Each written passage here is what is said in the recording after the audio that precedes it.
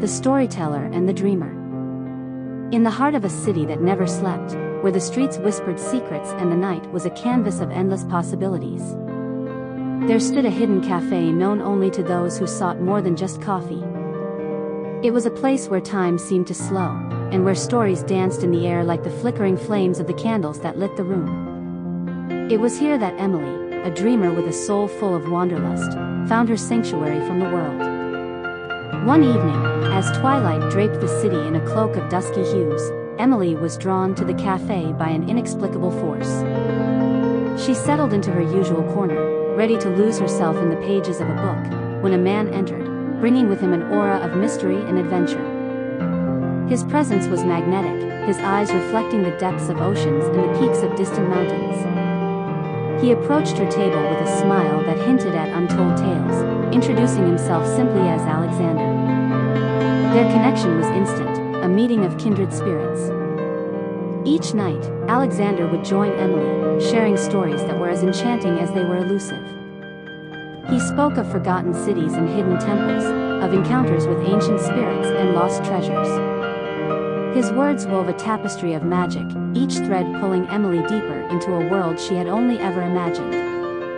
As the days passed, Emily found herself entranced not just by the stories, but by the man who told them. Alexander was an enigma, a wanderer whose heart belonged to the world. Yet, there was a softness in his gaze when he looked at her, a fleeting glimpse of something more.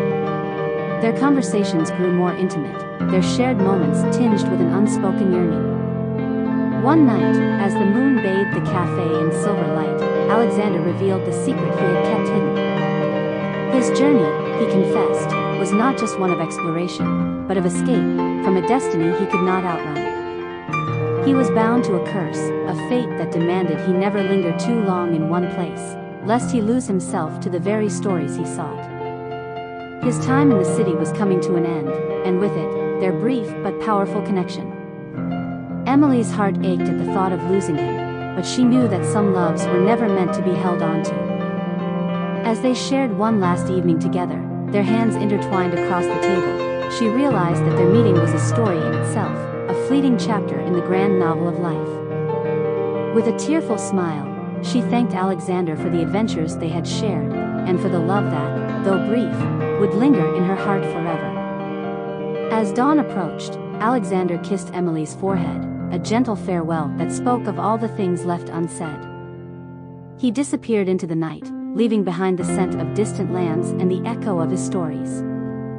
Emily watched him go, knowing that he would always be a part of her, his tales woven into the very fabric of her soul. And though their paths had diverged, the memory of their love would forever illuminate the darkest corners of her heart.